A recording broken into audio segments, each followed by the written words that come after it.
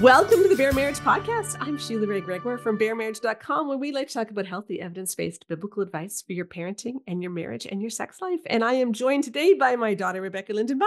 Hola. And we are celebrating. What are we celebrating, Rebecca? We're celebrating a year of She Deserves Better. It's the birthday.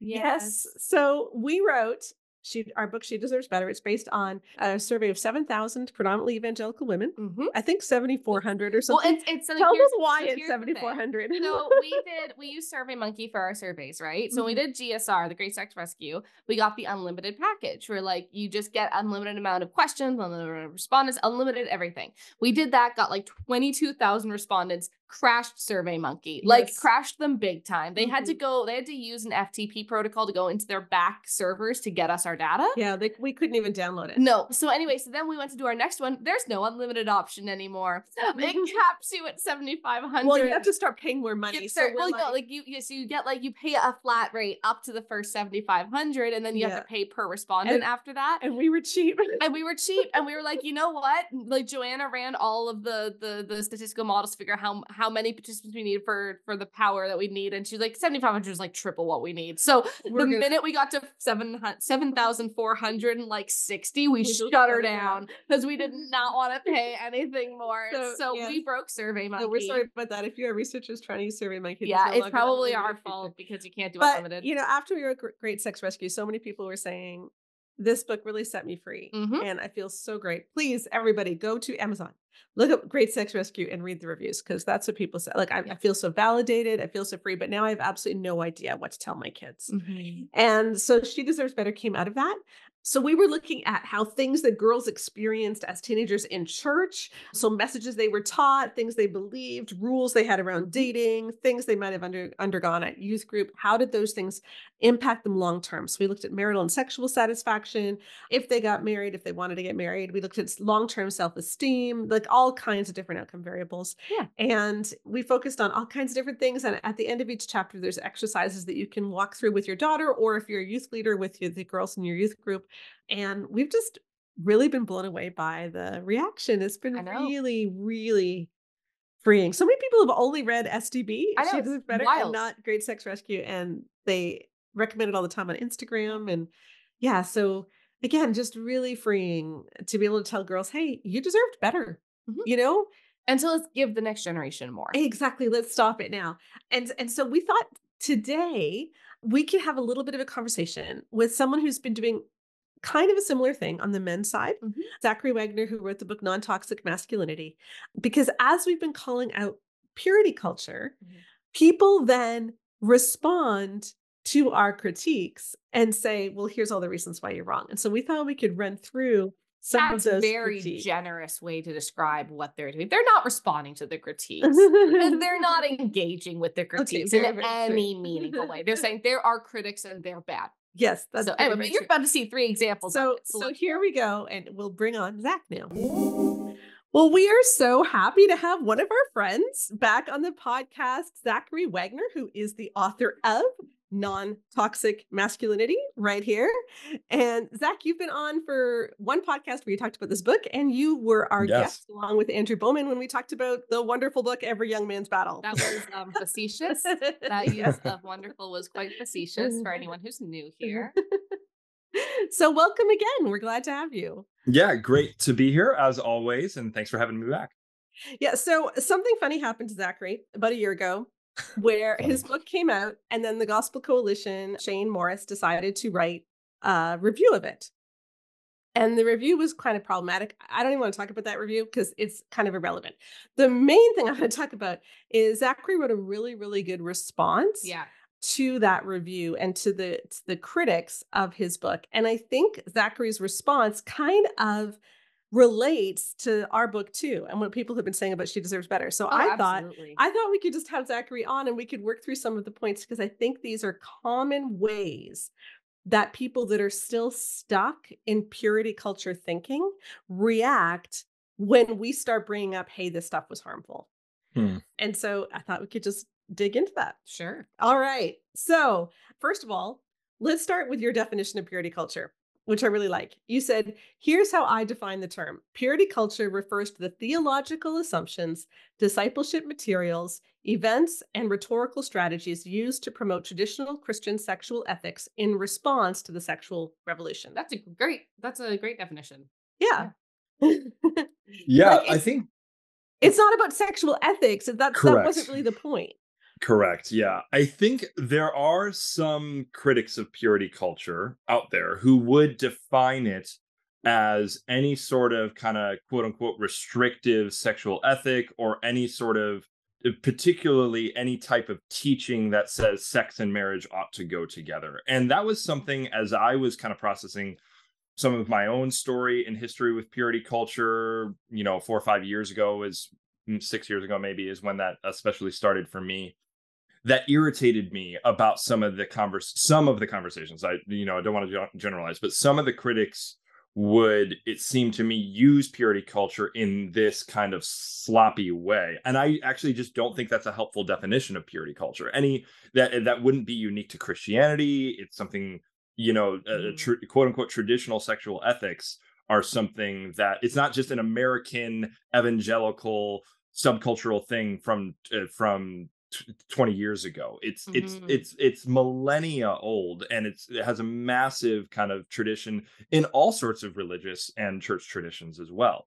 So when we're talking about purity culture, I think it's really important to historically situate it in that history that I just alluded to before, the kind of history of the last 50, 60 years, beginning with the sexual revolution, and what in particular the North American church did in response to that. I think we're on a much better foundation for understanding kind of this is overused in these conversations, but kind of like, what's the baby, what's the bathwater? How can we have a helpful conversation about what is historic Christianity that we might want to hold on to, and what is the cultural trappings around that in many cases were less helpful or even unhelpful.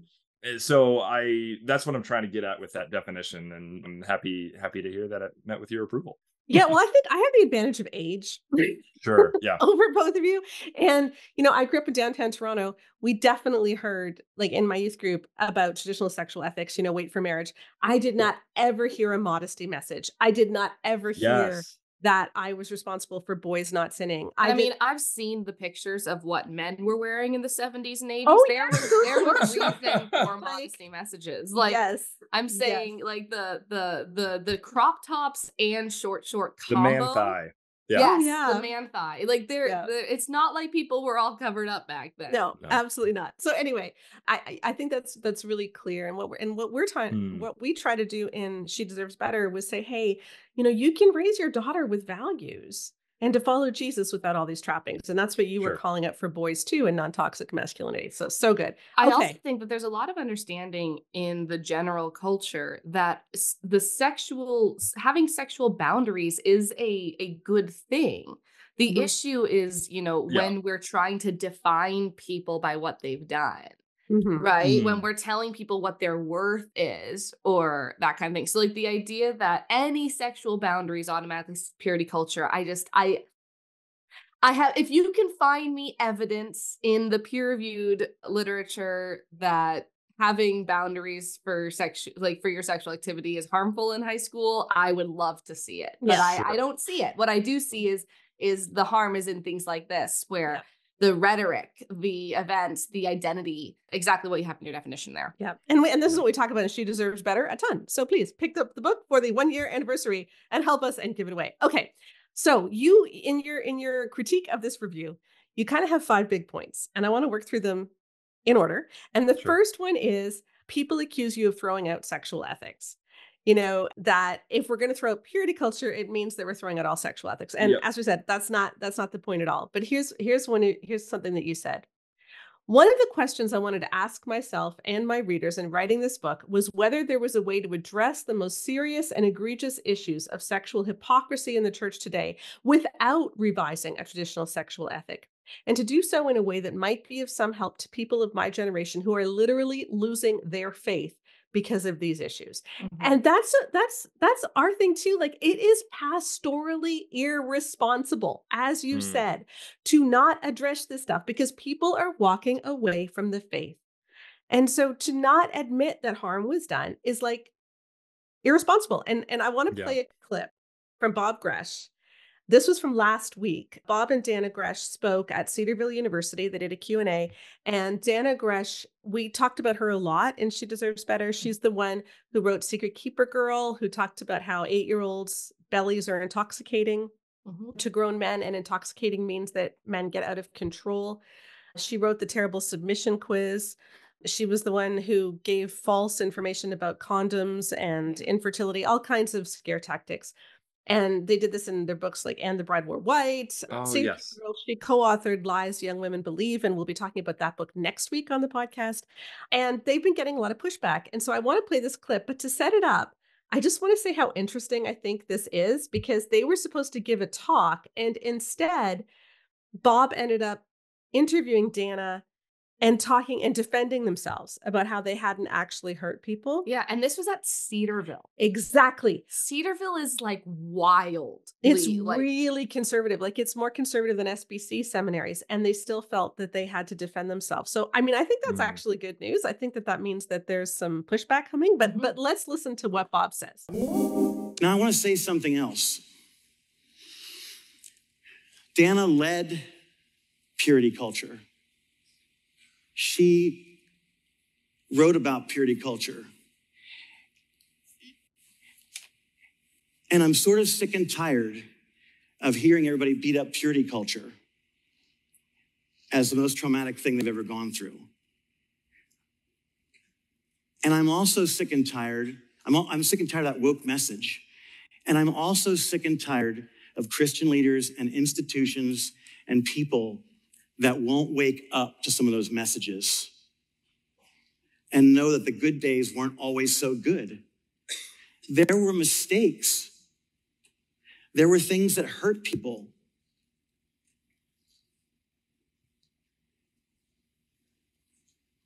Don't let your life be wrecked by a book.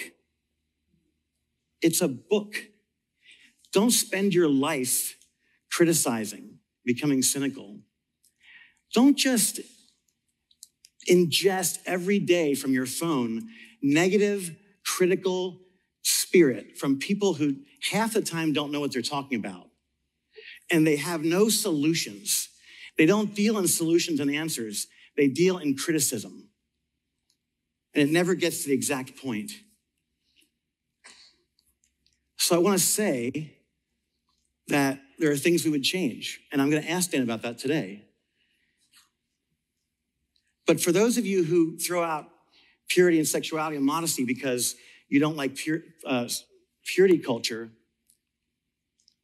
you need to start to grow up and realize that life is very complicated and that you get older and wiser and that clickbait is easy when you just say nasty things.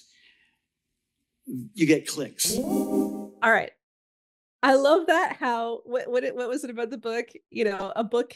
Like, don't let a book ruin your life. Don't let a book ruin your life. It's just a book. Yeah, you know? But it's not just a book because you said it was from God. Yeah. Like, that's what I always find very funny is it's funny how inspired by God and how biblical and how Christian this all is until it starts to be proven wrong. Then, well, it's just a book. It's just silly. Like, don't worry about it. It's a book. Yeah. It's like and then they accuse us of being clickbaity when we literally just use their own quotes. Yeah. Like, if their own quotes are so terrible that they're clickbaity, I think that should prompt some reflection. But what he's saying here at the end was, look, if you throw out purity culture, then you have no way. Like, we have to figure out how to talk about modesty and about, you know, sexual ethics and all of these things. And this is what they can't let go of, is they can't let go of the idea that hyper modesty needs to be taught. You know, and I like, so they say they know that purity culture was harmful, but they can't let go of it.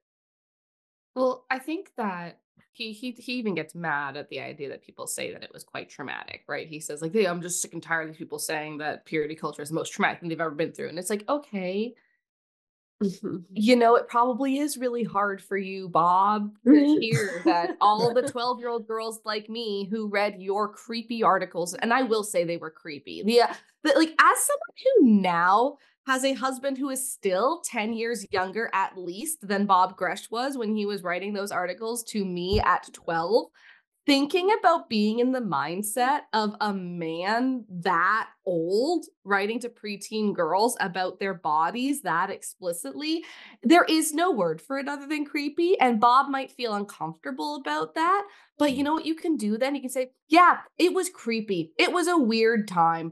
You know, we're going to retire and take care of our grandkids now. Like, that's the answer. It's not to get mad at everyone for calling the creepy thing creepy. Like, every now and then I look at Connor and I'm like, you're still only 30. And it would still be creepy for you to write that way. Yeah, like I think he was the one who wrote the, like, seeing a girl in a short skirt is like putting a noose around the spiritual life of the boys around you. And I'm just like, these kinds of things are weird. And explaining how, you know, your body makes a shape in a man's mind and he can't help but think of it. And this is what advertisers do. And this is the power your body has. It's really creepy. Something that was striking. Sorry, I was just going to say something that was striking to me about that clip, particularly in the bit.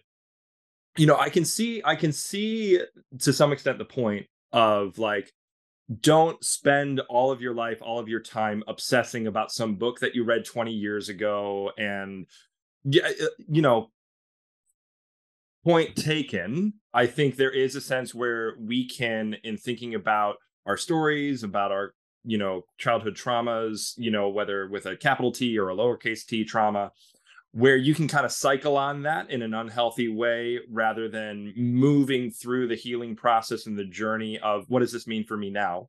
Fair enough, point taken. But the whole, like, you know, you grow up and you mature implication that was underneath his comments here. Something that came to mind for me is, like, this was given to teenagers, like, and authorized as, like, this is the godly, divine, biblical way of thinking about these issues that teenagers are just starting to learn. So it's like, if you learn to drive a car the wrong way, you don't, like, there's some culpability for the adults who taught you to drive that car that way if they're teaching you to drive it wrong. I'm not sure if that analogy is especially helpful. It absolutely does, because that's what he said. He opens by saying that Dannah was purity culture. Yes. You know, and what we found too, like, we were not measuring the effects of books. I want to make that clear. In our survey for She Deserves Better, we measured the effects of teachings. And then we looked at where these teachings could be found. And they were found throughout Dannah's books. And the simple fact is, the more that people are exposed to teachings like the modesty messages, how your body is a stumbling block and it can cause boys to sin, like the sexual gatekeeper idea where boys can't help themselves, they're going to pass a point of no return, and so you need to be the one to put the brakes on if you don't want to have sex. You know, all of these kinds of messages that girls heard over and over and over again, that girls talk too much, that they need to make themselves smaller. These were in Dannah's books. And because Dannah influenced, not just through her own books, but through Brio magazine, like, she influenced a whole generation of youth pastors who all taught this stuff. So the girls, even if they didn't read Dannah's books, were still influenced by the things that Dannah said. And yeah, I'm sorry that they can't just admit that, and that what they're saying is our problem is we're not offering solutions. And I think it's very likely that they honestly believe that we're not offering solutions. And I think that's for two reasons. I think, first of all, they haven't actually read our materials. Yeah. The fact that they consistently get wrong even the most basic thing about what our survey was or studied, I think that they're getting their information from other people. Yeah, I want to say I was in a Facebook conversation with Bob Gresh last week, and he kept saying that just because hundreds of people have complained on Facebook about our book, and it's like, it's not, Bob, we surveyed thousands upon thousands of people.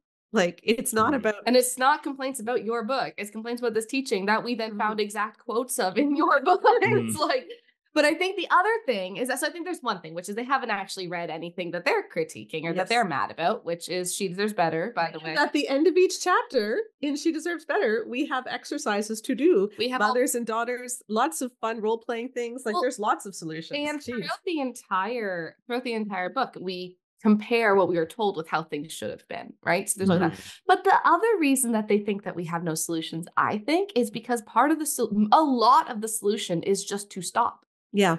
It's not like we need something to fill the vacuum of this. It's like it always could have just been about Jesus. We added unnecessary steps to the gospel, and we're just getting rid of them.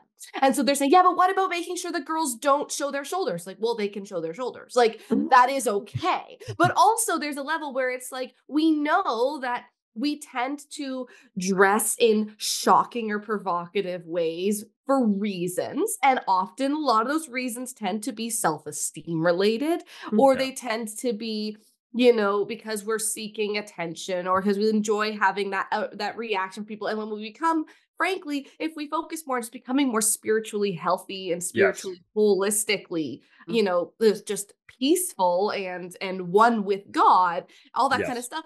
A lot of these issues do genuinely kind of go to the wayside. Like, I have been raving the anti-modesty like messages forever, and I'm still not out there in pasties and fishnet stockings. Like, you know what I mean? Like, there's a level where this is sometimes we're making a problem where there wasn't. Again, my age here shows this, but when I was in youth group, we just didn't talk about modesty, and people were not walking around wearing nothing. Like, they really weren't. And so I think if we can just get back to Jesus and get back to focusing on faith and who you are in Christ, a lot of this stuff won't matter. And that's the problems they're trying to add to it. Okay. Can we go on to the second point? Is that okay? By all means. Okay. Yep. Let's do it. The second attack that was made against you, and this one doesn't fit with She Deserves Better as much, but I think it's still important to bring up, is that it's claimed that Zachary was saying that purity culture brought in toxic masculinity, right? That it was purity culture that caused it. And Zachary's like, no. And I'll read you this. I wrote that the more urgent ethical imperative of our time isn't whether teenagers are having sex with their boyfriends or girlfriends. It is how we can stem the ongoing epidemic of abuse and dehumanization in our churches. But Morris suggests this is evidence that I am unconcerned with Christian sexual ethics, or at least that the historic Christian sexual ethic itself is non-essential to my argument. However, this betrays a narrow view of sexual ethics, where said ethics are only about premarital abstinence or opposing same-sex practice. But surely Morris would grant that a robustly Christian sexual ethic must include a forceful rejection of sexual violence and dehumanization. Indeed, I would argue that as long as we fail to take seriously and address the epidemic of abuse in the church, any arguments for traditional views on sexuality will rightly continue to be seen as hollow and hypocritical. Yep. I was going to play this clip later in the podcast. But can I play this clip now? This is from Fred Stoeker, who is one of the co-authors of Every Man's Battle and Every Young Man's Battle.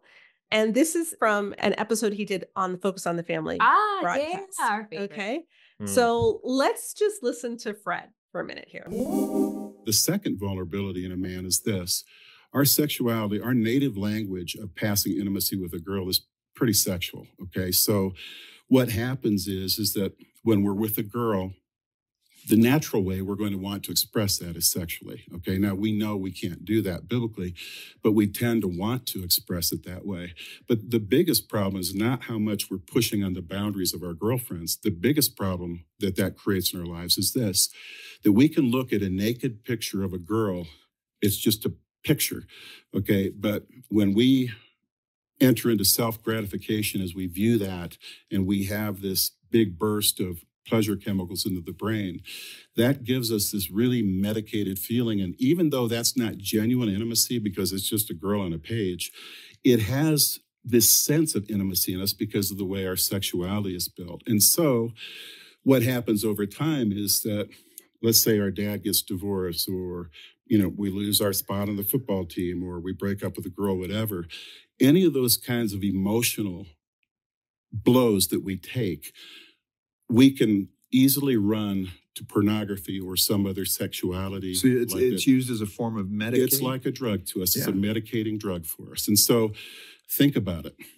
We've got eyes that can draw sexual gratification from anything around us. And then think about how girls dress across this nation. All right. Here's why I wanted to play that clip.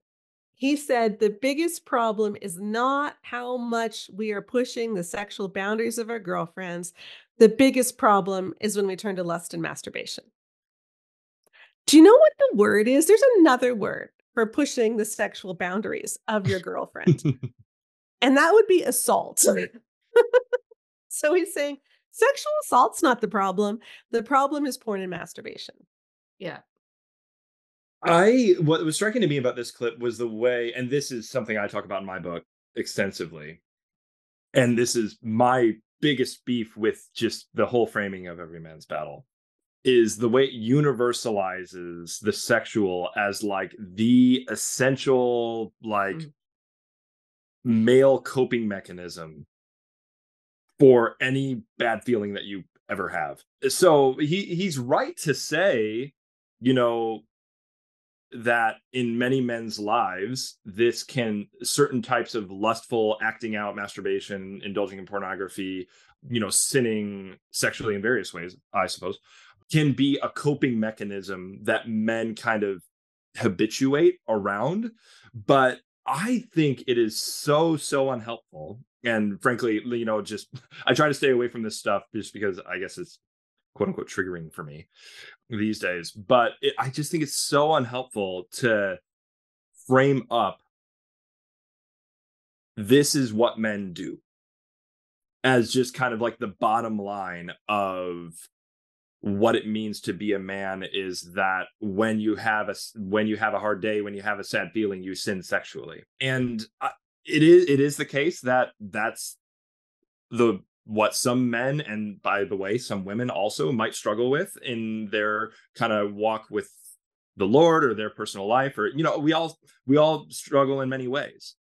But the way that it is narrowed around this male experience, again, something I say in my book is I worry it becomes a self-fulfilling prophecy, where when you're telling young men, you know, as you grow up, the biggest challenge that every man's battle that you're going to face is every time you're sad, you're going to go lust or masturbate or something like that.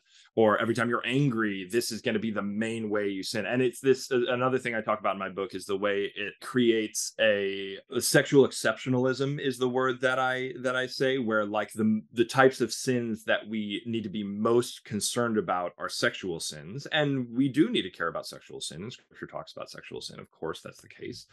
But kind of going back to the previous conversation, I think a focus on the example of the Lord Jesus, as well as the other virtues commended in the New Testament, like a properly biblically understood definition of modesty that would include flaunting of wealth and attention seeking and all sorts of things like this. These are questions of virtue. But when we shrink the idea of modesty down around this responsibility that women have to cover their bodies in certain ways, that's not really virtue. That's just kind of like a certain type of regulation.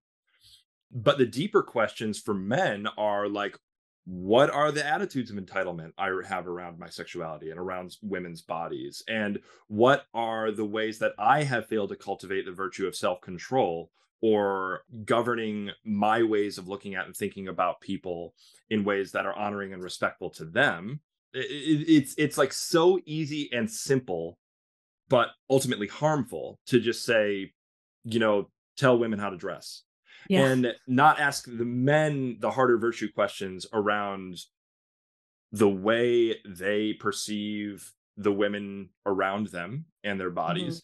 And I would also say to ask women the hard questions that you were alluding to, Becca. I'm like, why, like, you don't just dress immodestly for its own sake, quote unquote, in these arguments. Like, what's the self-esteem issue? It's not just like, oh my gosh, this is some egregious sexual issue that we just need to lock down because we need to control women in this way because men are gonna sin and the church is gonna fall apart or something like that. I don't know. Yeah. Like, I think there are deeper questions of virtue that are rarely asked in purity culture because it is so surfacey, it is so focused on externals, and it's not the kind of deeper transformation of the heart that we see commended in the New Testament. Yeah. And I think that's because, like we were talking about earlier, we've cheapened the gospel by adding things to it. And when we added all these rules about when we made sex another false god, right? Because I know I wrote about this on Good Friday, I think, like the idea that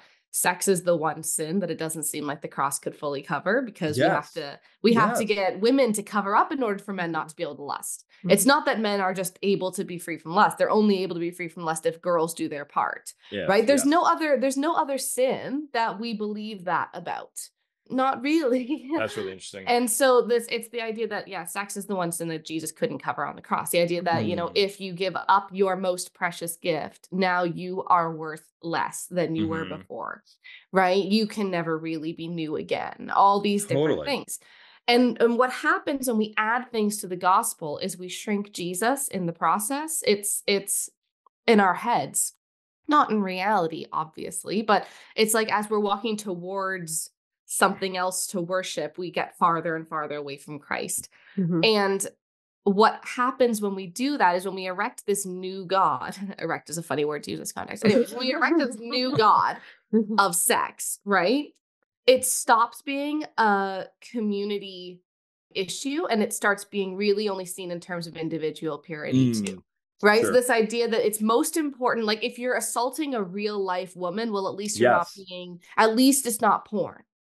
Because being a real life woman is closer to it being okay, which is when you're just allowed to rape your wife. That's okay. So if it's a real life woman, so I'm being very facetious here, but that is what every man's battle in essence tells people. Like if you're forcing or coercing your wife, just make sure it's not too often. Yeah. Well, the actual quote was, we know some men who are coercing their wives 1 to even multiple times a day. If you're demanding sex more than once a day, you have a problem. Yes, you can demand sex once a day, but not more than not more than once a day. Yeah. So like this idea though, where like if you're assaulting a girl in person, it's seen as holier than watching porn because at least it seems more like how you're supposed to do it, which is when you're married. And that is only able to be seen that way when we have put up this new God. Yeah, because and those are the harder questions, I was gonna say, is like the questions of like, what are the kind of psychological, spiritual, even theological dynamics of the way I relate to my partner, the way I relate to my spouse.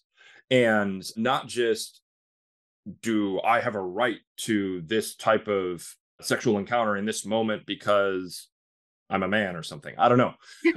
Because any teaching that would be male specific on that, I mean, assuming people have 1 Corinthians 7 in that mind, which is like radically egalitarian, like the woman has the man's body does not belong to himself, but to his wife, which is a pretty crazy thing to say in the first century.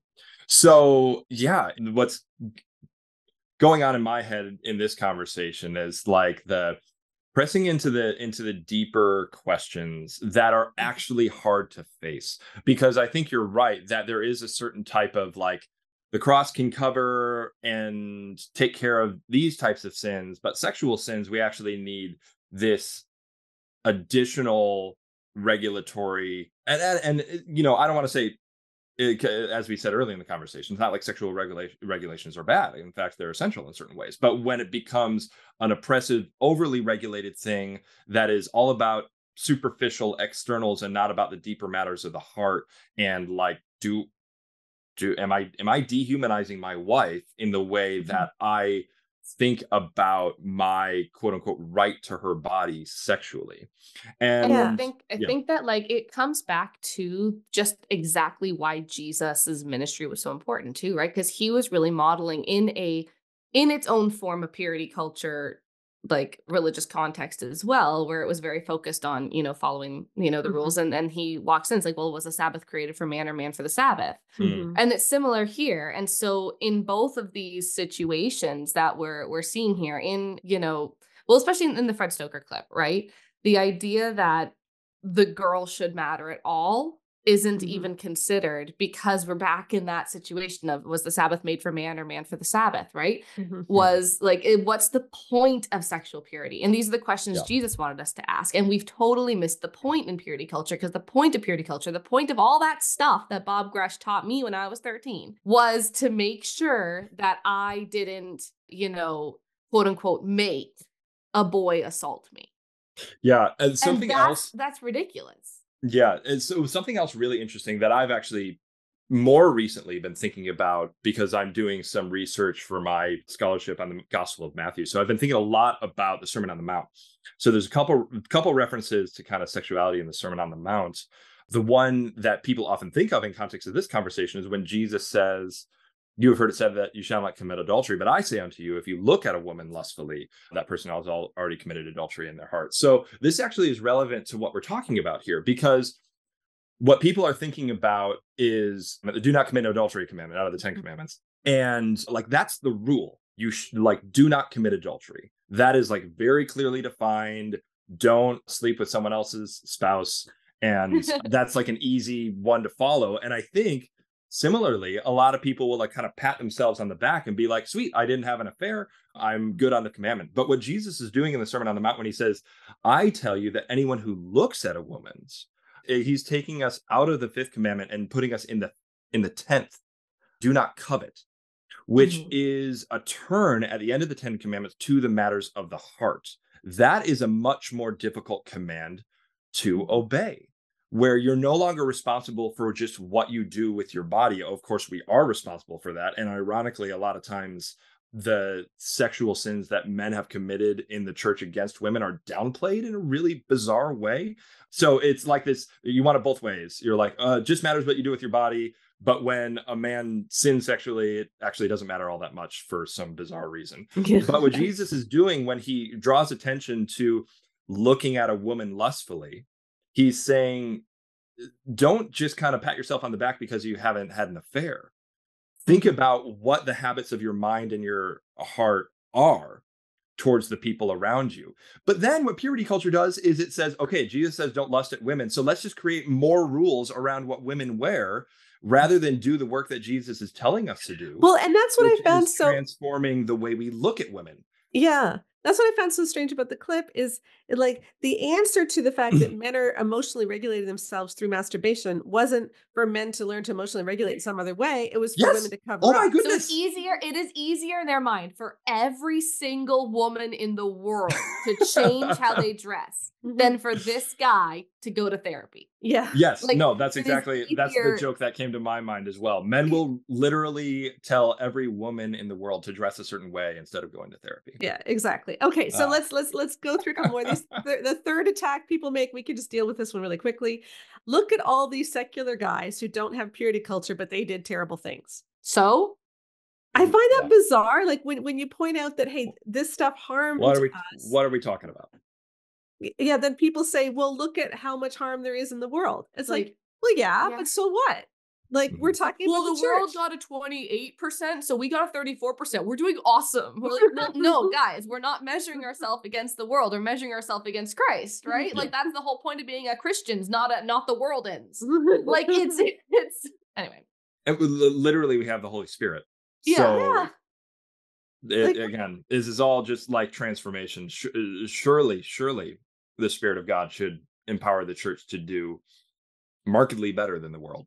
Yeah, and you know, when we wrote She Deserves Better, we said at the beginning that we weren't writing a book about how much the world has messed up our teenage girls. And we acknowledge that the world has done a lot of harm because there's already a ton of books about that. That's basically all that's been written. What we're trying to say is, look, here's how the messages in the church have hurt. And I think that's legitimate to look at. So the whole, well, we're doing better than them isn't really a good argument. Okay. Well, it also depends on what you're measuring, right? Yeah. Yeah. Okay, fourth attack.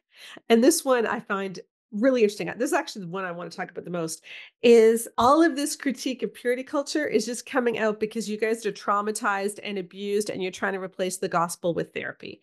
And to introduce this, I want to play a clip from a podcast that musician Matthew West did with Allie Beth Stuckey.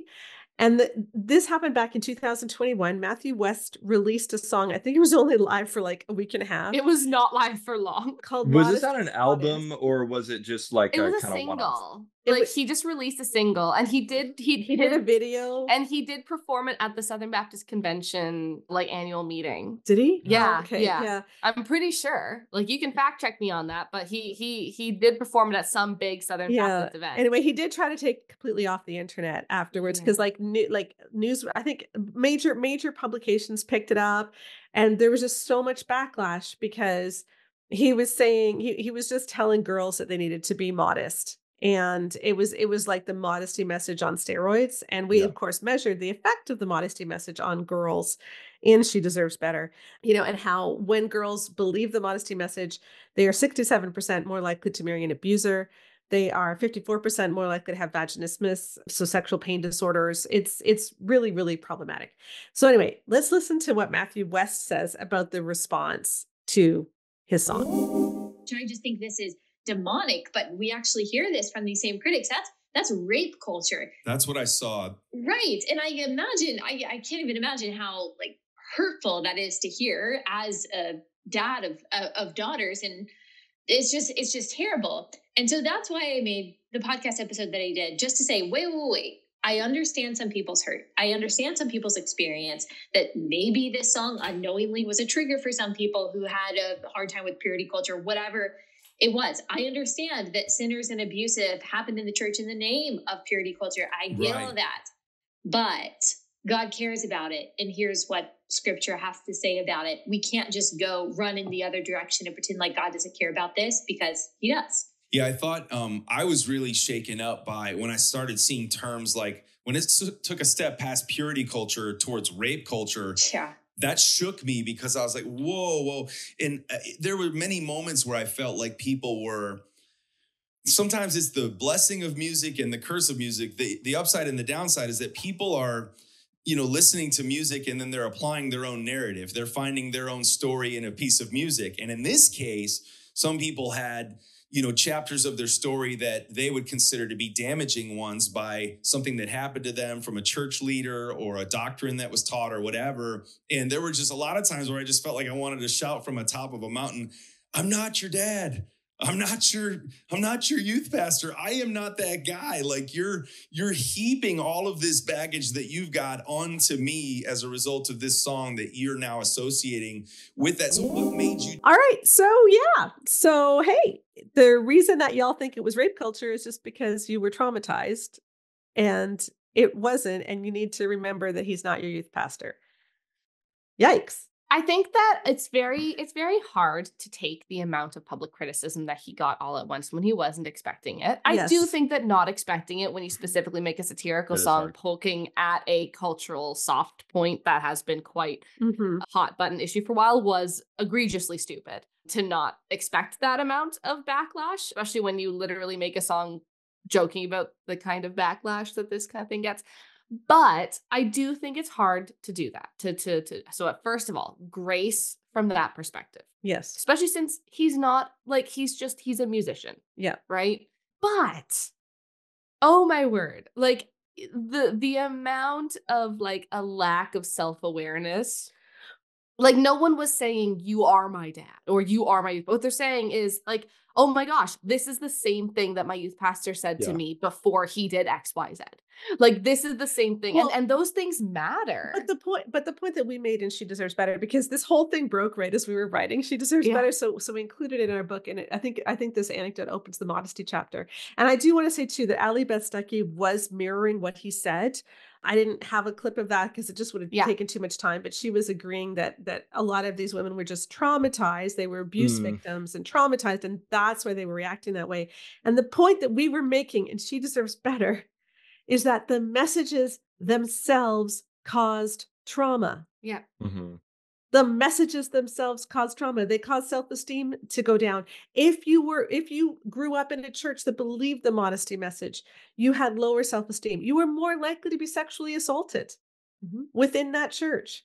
Like, but it was the message itself which was traumatic and which had long-term effects. And that's what people can't seem to admit. Well, and not only that, like, so there is that. It is just the message itself is bad because, again, we've created an additional gospel that we never needed. We've added baggage onto the cross that doesn't need to exist. But additionally, what if it even was just that everyone in the church who's traumatized and abused is hurt by this? Mm-hmm. Do we then say, well, we don't want you anyway. You're not the guests we wanted for our banquet. Totally. Because like there are so many parables about this. That was like my there thought are as well. so many. It's like, oh, none of the rich folks can come. Oh no, it's just the traumatized ones up. No one wants them. Cover up. Bye. Like that's not how the parable goes, right? You're supposed to invite in and nurture and take care of the people who are hurt in society. So the church is saying, well, all you are just too broken for the church. I don't know who you're worshiping. Like, that's kind of like on either side. No matter which way you slice this argument, it doesn't hold up to the gospel. That's the point. Yeah. But yeah, I had a very similar thought. So I'm glad you said that. Namely, that like, surely Christians should care about speaking about other people's bodies in such a way that wouldn't be really difficult and hard and emotionally kind of resurfacing of deep wounds for people who have negative sexual experiences. Like, is it what's essential about us like needing to talk about little girls' bodies this way? Like, surely we have other ways of doing it. And by doing it, I just mean like other ways of talking about like sexuality to young people. So it's almost as if there was like a prescription in scripture. That's kind of fun. Prescription. That said, like, you must talk to your young women in these exact terms about the way they dress. And I guess my bottom line is like, this is exactly the sort of things that as Christians we should be doing to care for others. And pastors and those in positions of authority should be especially sensitive to the types of words they use and the types of analogies and imagery and all sorts of things. You know, Jesus says that there's not an idle word that we won't be held accountable for. And certainly with something as important and sensitive as human sexuality, we just need to be, I think, just so careful. And of course, like, we're all going to make mistakes and be like, oh, I shouldn't have phrased that way. That was taken in a way that I didn't intend. Or I can see so-and-so told me this, that they were offended by that, or that hurt, like brought up a wound or an experience, or was seen as disrespectful. Like, just apologize. Exactly. Just apologize. And it's something that no one expects anybody to kind of speak with perfect, non-offensive precision. And that's not even like something we should be shooting for, because it's not realistic. It's just having the humility to hear when people are saying, you know, that was hard for me, and knowing what you do have kind of quote unquote biblical authority or divine authority to say, this is what I'm not going to apologize for. And then the trappings around it, perhaps like, oh yeah, you're right, that could have been said differently, or that was unhelpful, or maybe that didn't need to be said at all. Yeah, I think there's a big difference between things that are in as well that a lot of these people don't seem to understand, is that there are things that are individually triggering but are not collectively problematic. Yes. For example, I have severe birth trauma. There are certain things that I'm just not ever going to talk about online because I cannot give an unbiased opinion. Yeah. Okay. Additionally, there are issues like we talked about at the beginning where like there are people who are coming out of purity culture where, you know, if you say that, like, you know, I still believe that sexual ethics are important to have and sexual boundaries are beneficial, that will be personally triggering to them. That's hard for people. Yes. But it's also okay to have some things like, yeah, this is personally triggering. And so you're free to opt out of this conversation, but the conversation is still going to happen versus things that are collectively harmful. That's and I really think helpful. that they're switching what the two are quite frequently. And so what or they're conflating doing, them into one category. Like if anyone's offended, it's just like the Bible says, deal with it, shut your mouth. Yeah. Exactly. Yeah. Right. So I think that's a big problem, right? Where we need to recognize there are things that might be individually triggering, but are collectively beneficial. Yeah. Versus things that might not be, that might be individually helpful, but collectively harmful. Right. So some people said, well, I was really helped by these specific messages. Like, that's great. Collectively, it increased rates of all these bad things that happen. So you can go do your thing that works for you. That's fine, but don't put it on other people. And you can also say it's okay for people to say, I actually had a positive outcome from purity culture. Sure. Yeah. We're not saying that everybody had a negative outcome. Individuals may have had a positive outcome. Like maybe it was because of purity culture that you didn't get mess around in high school and then you met the love of your life at 21 and you married, you had a great marriage. Like good for you. We're not trying to say your story doesn't matter. We're Mhm. just trying to say, please understand that you were the exception. And also not that the rule. there also may have been multiple routes to get you to that place. And one of Yeah. those Yeah. routes may not have had as many dead bodies on the side of it. Exactly. So that's all we're saying. And so, but all of this, when we try to figure, okay, what's individually like triggering versus collectively harmful, what's all these different things, it really does come down to the idea that, like what you were mentioning earlier, is are we talking about a male-centric view of this? Sure. Because I think you wanted to talk about that too. Well, I right? do, but what I really want to get back to, though, before we even get to that, is a lot of the criticism that was put and I don't mean to say that Zach's book has got a ton of criticism. It No, hasn't. no, It was no, just no. this It's a one great stupid book. review, but I really liked Zachary's response. But what the Gospel Coalition was saying was that, or Shane Morris at the Gospel Coalition, Mhm. was that Zachary wasn't focused enough on sin. He was focused on therapy. Sure. And he was getting away from sin. And this is kind of what Matthew West and Ali Bestecki were saying too. It's like we're talking about is trauma, and they're taking it out. They're critiquing us because we're not talking about sin anymore. We're talking about harm, and we're ignoring sin. And it's like no, because dehumanization matters, objectification matters.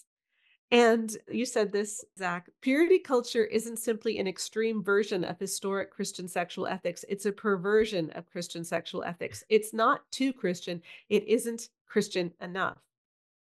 And that's it, because it doesn't care. Like Yeah. purity culture didn't care about the harm done. It was just trying to make everybody look good on the outside. Yeah. And it's Mm. not that we are ignoring sin. It's that we're saying harm actually matters. I think Yeah. also we have been given such a cheap idea of what sin Yes. is. Correct. Yes. Like, is sin Because it about excludes dehumanization and abuse. yeah, like the idea of sin is about like the idea that you polish the outside of the cup, but the inside is still dirty, right? Like the like our Mm. concept of sin, especially in the Gospel Coalition, Focus on Family, those realms, is so much about whether or not you're following the right steps, whether or not you're doing the right things. And it's so little about whether or not the impact that you're having on others is that they look more or less like Christ. Which is exactly Fred Stoker's quote, because he's saying the sin was what I do myself to myself. It's not what I do to other people. Sure. Yeah. And Yeah. I think that a view of sin that ignores harm and trauma doesn't actually care about sin at all. Yeah. I actually don't think the Gospel Coalition takes sin seriously enough, ironically, because I think that they negate an entire category and the entire point of what sin is, which is a marring of God's creation. Yeah. Mm. Anyway, Yeah. that's a theological discussion for a different Yes, podcast. and then your last point, and you probably had other points in your review. I was just pulling out the ones that I Sure. thought reflected on She Deserves Better as well, is that in this whole review, Morris doesn't mention really the impact on women that purity culture had. And that seems to be consistently missing, is when people look at those of us who are speaking up against purity culture, they're just not acknowledging the harm that was done to women. It's like they can't see it. It's like it doesn't matter. And I find that Yeah. really problematic. Yeah. I think that's what's been, to some extent, so powerful about, you can kind of say, the Me Too moment on, is the way I think women collectively kind of grab the mic and broadcast, these are our experiences. We're sick of the world not caring about them, diminishing them, downplaying them. And having, I think, women like yourselves enter into various conversations, both in the culture, but for the sake of this conversation, more focused on the church. Having women enter into these conversations around sexuality that have often been kind of male gaze in the way they've been framed up, and male centric in the way that the advice and regulations around sexuality are articulated. Just in these few years, I feel like, where the women have been insisting on having a seat at the table, I think we see how some of the imbalances of an overly And not even like just a male perspective, but like a skewed male perspective, it seems to me. Like, I don't want to say like, here's what men have to bring to the conversation. And we also, of course I want to say that, like, I want to say like the way men were leading the conversation was unhelpful. It wasn't just that the women's part was missing. It was that I think it was unhelpful and the women's part was missing. Yeah. So I think having the women as part of the conversation can help us see the way that some men, at least, were leading these conversations was unhelpful, and again can open up helpful dialogue for like women just being like, hey, when you make that analogy or when you talk about an 8-year-old, like that makes us feel uncomfortable. And like, hey, like I'm a sexual assault survivor and I've always had a really hard time with this, but I got to listen to men in the church talk about this just kind of on the regular every time there's kind of like a marriage be faithful to your spouse sermon. That's really hard for me. Like, just the fact that there is, I think, a new permission structure that's emerging where women can feel like they can and should and have a duty to the health of the church to talk about those things and bring them up and discuss them. Mm-hmm. And what I want to see on the male side of it, and this is part of what I was trying to model with my book, is men, I think, also have a Christian duty to listen and care and be humble and repent when that is necessary, and and be willing to, heaven forbid, learn from something a woman tells you or something she is, I'm obviously being facetious. We've been using it. Yeah. But that, I think, is so key to these sorts of things. And it's also like, this is what I was trying to get at with the dedication to my book. The dedication for my book is to all the women who spoke up first, because I think that was so essential in my experience. And as I look at my experience as kind of a microcosm for this, I didn't get it. I really didn't. I really didn't get it until my wife started talking to me about this stuff. And I didn't get it until I started listening to the stories of women who had been harmed in the church in context similar to the ones that I grew up in, and that was a really key moment for me, extended moment, not just like this one thing happened one time, but a process where I came to terms with my own brokenness, the ways that I had absorbed and in some ways participated in a culture and a context that was harming women, or at the very least leaving the door open or creating a permission structure around very serious harms that could befall women and other vulnerable people like children and young boys and all of this. So, and I really appreciated the way you talked so honestly and authentically in Non-Toxic Masculinity. Again, it's a really great book. People often ask me for referrals of books you could read about for men, and this one's great. He quotes us from Great Sex Rescue quite a bit in it, and appreciate your partnership. So, Zachary, thank you for joining us. Thank you for writing such a great response to that review, and we will put a link to that response too. Where can people find you if they want to find you? Oh my goodness. I have a personal website, zacharycwagner.com. That, oh my goodness, is so out of date. But this review is published on there. I am in hibernation on social media, but I hope to emerge from the fog sometime. I approve of a social media hibernation. Yeah. I think that's great. Yeah, part of it is I'm trying to finish up my PhD and trying to move a family across an ocean and all these sorts of things. Lots going on. So what you mean is they can find you on Amazon. You can find me, just Non-Toxic Masculinity. Yeah, correct. Yeah, anywhere books are sold. Right. Anywhere books are sold, and I'll be doing some other stuff in the future as well. So all right. Well, thank you so much for joining us. We really appreciate it. Yeah, great to see you as always. Thanks for the invite. I'm so grateful that Zachary is writing for men because we can't do everything, and people keep saying, as much as people keep asking us to do everything, But as I was listening to some of those clips that we shared, and especially the one from Bob Gresh, which really got to me, I know that he and Dannah must be so reeling with all of the criticism that they're getting. Like, it must be really difficult. And I truly believe that they meant well. And they were a product of their culture too. They went to Cedarville University. They went to an extremely authoritarian. Yeah. And I do want to say, for the record, if you're listening, you're like, well, Cedarville's not that bad. Cedarville's not bad.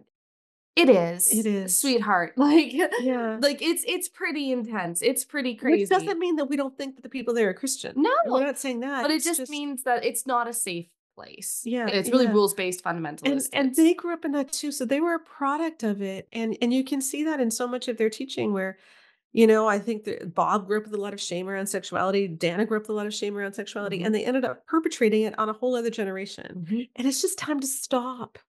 It's just time to stop. And, one of the things Bob was saying is, well, we need more nuance because if we don't we still need to talk about purity and about, about modesty and all of these things. And it's like, well, the thing is, you can just focus on Jesus. Well, we actually found in our study that there was a good group of kids who were highly religious and hadn't really heard these messages or hadn't really internalized them growing up, and they were fine. They did really well. They did really well. Like, they weren't out there like having orgies at age 13. Like, No.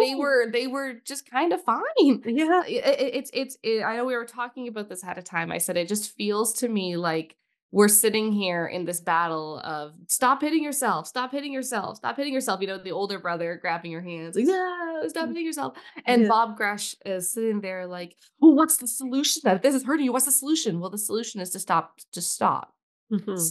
Stop playing the stupid game. And he's like, well, no, because someone's going to play the stupid games. Like, no, they won't though. Like, unless you start making them hit themselves in general, if you're like, hey, don't hit yourself. They'll be like, yeah, okay. Like, there's a level where people do not want to act in self-destructive ways.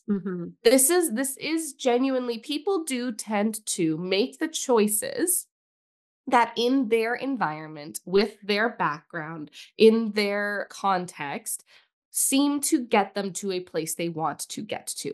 The problem is when people don't have the supports or the background or the hope that things could get better. It's not that they just don't have strict enough rules or enough shame, typically, right? Like, if we want people to not make bad decisions about sex when they're 14, the answer isn't to tell them you'll be permanently damaged and no good, no babies ever. Exactly. It's not to use scare tactics. It's to actually give them the context and the information that they need to make good choices, and also the hope that if they make good choices, it'll be for a reason and they'll get the payoff. That's really what it seems is much more necessary, and none of that requires telling 8-year-olds that the grown men around them will find them intoxicating. Yeah. Because you know what? If you're telling young girls that grown men will find them intoxicating, you're probably making it more normalized that when a grown man finds them intoxicating, they don't see that as a problem. And so they don't remove themselves from that situation. So then what do they think? Oh, grown men do find children intoxicating.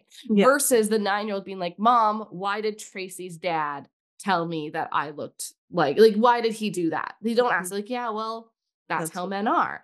So you end up in this self-fulfilling prophecy too. And so this idea that we have to have a solution, the solution is just to stop. Stop normalizing pedophilia, even if by accident. Stop normalizing rape culture. And yeah, it is rape culture. Stop normalizing this idea that boys are only held back from raping girls because they wore a skirt that was 2 inches longer. Yeah. Like, these are... Stop normalizing that guys are lust monsters and that girls are sexually anorexic. Yeah. It's just, it's not... It's not true. And our girls deserve the truth and our boys deserve the truth. And life is a whole lot better when you can just have honest conversations that aren't based in fear and authoritarianism. And that's all that we're asking for. So on this 1-year anniversary, can we end the podcast by reading some reviews? Sure. Because these are some of the most recent ones that have come in. I just went to Amazon.com, looked up She Deserves Better. Encourage you all to do that because there's so many hundreds and hundreds of reviews. One woman said, this is exactly what the church needs, but seems to be rejecting. I don't think Sheila and her team's ideas are new or hyper scriptural, above or more than scripture. She goes along with scripture, not against it. She doesn't seek to improve upon scripture, but illuminate it where the church has consistently missed the mark. The book shines light on blind spots of the church and highlights wrong assumptions when it comes to sex and marriage and statements that have been relied upon as pastoral care and hurtful to women. Yeah. Yeah. And then this other woman, I love this one. I'm a mom of 3 teenage boys. I read this book and have taken each chapter and talked with my boys about the content provided. I'm doing my best to raise healthy, godly men, and this is a tool not just for moms of girls. I was raised in purity culture, and I truly wish this book was around for my teenage years. Oh, that's really sweet. I love hearing that people are using it with their boys. That's great. And then another one just from March says, I grew up in purity culture and I've had to deal with a lot of hurt from its harmful teachings. This book was so healing for me. One of the things I love most about the authors is their commitment to staying true to the Bible while promoting healthy research-based messages. I wish I had this book when I was growing up, but at least I have the chance to share it with my daughter. I highly recommend this book and everything else from the same authors. Oh, that's so thank you everyone for writing reviews, for buying She Deserves Better. When we looked on Amazon at the point when we're recording this, the paperback is really cheap right now. I never know how long that's going to last because every now and then when a book gets a lot of action, Amazon lowers the price. So, hey, you know what? If you go and you get it now, then maybe it'll still be cheap. So go take a look at Amazon, read the reviews, and come celebrate with us. Maybe even get a copy for your youth pastor and send it along, or for youth volunteers, so that we don't do this to the next generation. So thank you for joining us on the Bare Marriage Podcast, and we will see you again next week. Bye-bye. Bye-bye.